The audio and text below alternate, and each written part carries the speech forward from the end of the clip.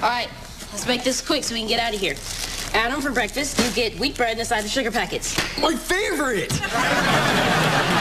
Bree, you get 2 old wings and a drumstick from the chicken shack. And Chase, you can have the peel to my banana. I'm not eating a banana peel. You don't eat it, you just chew it till all the flavor's gone. Leo!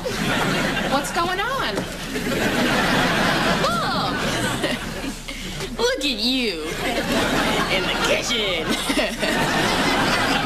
We are just having a healthy breakfast. Honey, they're robots. They don't eat.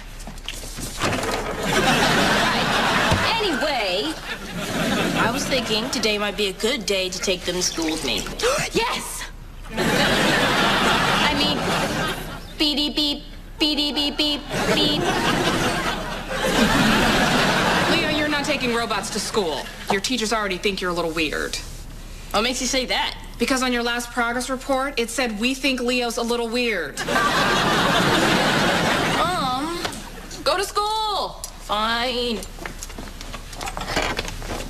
You gotta stay in the trouble till I get back home. Hug it out.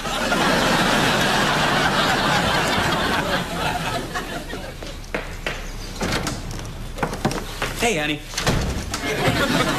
Donald, you have got to get rid of those robots. Leo thinks they're real. He needs to be around normal kids. Honey, when I was growing up, I never hung out with normal kids. And your best friend is a computer in the wall. I guess you lost that battle. Huh, Tasha? Donald, I don't want them around. They're creepy. Well, what am I supposed to do? Just throw them away? No, I would never expect you to just throw them away. Recycle them. Wait, you want me to take my genius technology and have it crushed and melted down and turned into hubcaps? No way.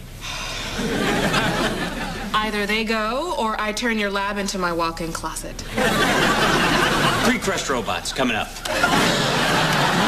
He said he was getting rid of the robots. No.